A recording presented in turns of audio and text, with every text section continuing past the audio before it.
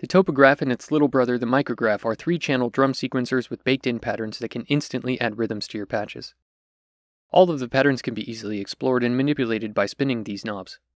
Even though the Topograph and the Micrograph look a little different, their controls are still the same. These bad boys are a super slick way to add some rhythm, and here's how they can sound. In this patch, everything is triggered and progressed by a Topograph.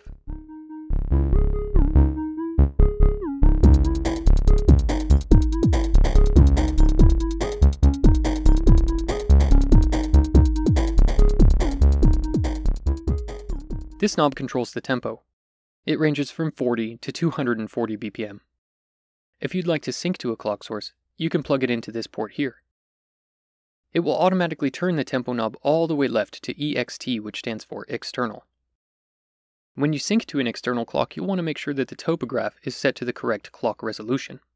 In the context menu, which is accessible by right-clicking on the module, you can find 4, 8, and 24 PPQN, which stands for pulse per quarter note. By default, it's set to 24 PPQN, which is really slow.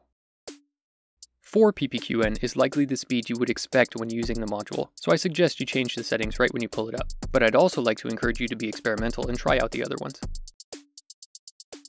Right under the tempo knob, there are the run and reset buttons and their respective control voltage ports. Patterns are only going to run if this button is clicked, and you can tell if it is by its indicator light. These triggers and accent outputs are the main outputs used to trigger your voices. I usually set them up as kick, snare, and hi-hat. They can trigger more exotic drums,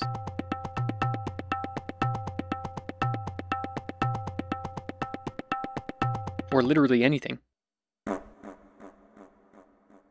The accent outputs hit frequently in my experience, so you may want to pair it with a Bernoulli gate to reduce how often they hit. Here's how that might sound.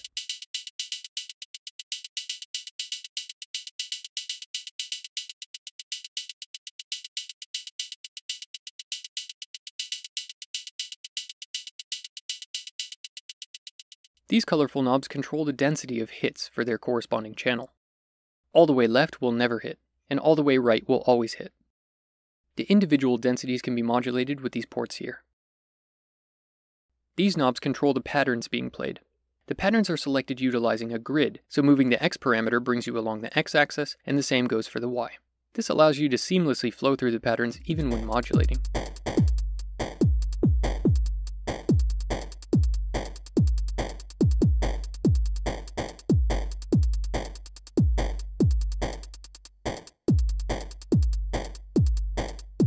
The Chaos knob adjusts the variability of densities across all 3 channels.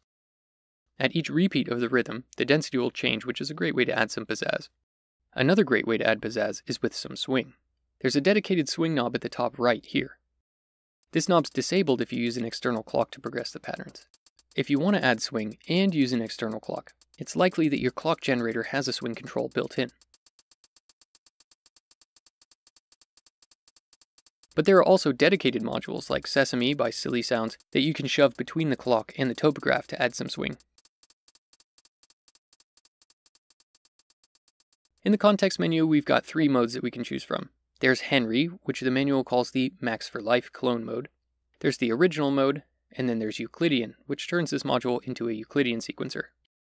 Here's how each of those modes sound with the same pattern controls.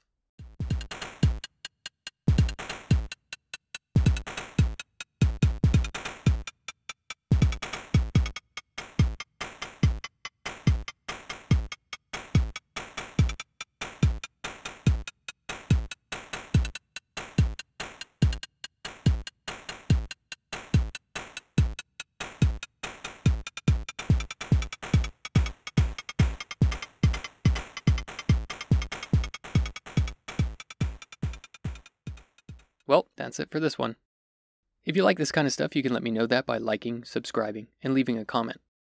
All of the content that I make, including my sample packs, my VCV Rack cheat sheet, and my patch collection, are free forever for everyone on my Ko-fi page.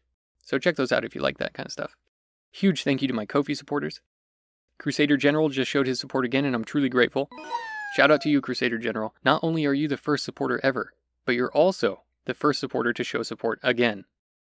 Thanks for checking out this video. I hope you have a great day, and I'll catch you in the next one. Bye-bye.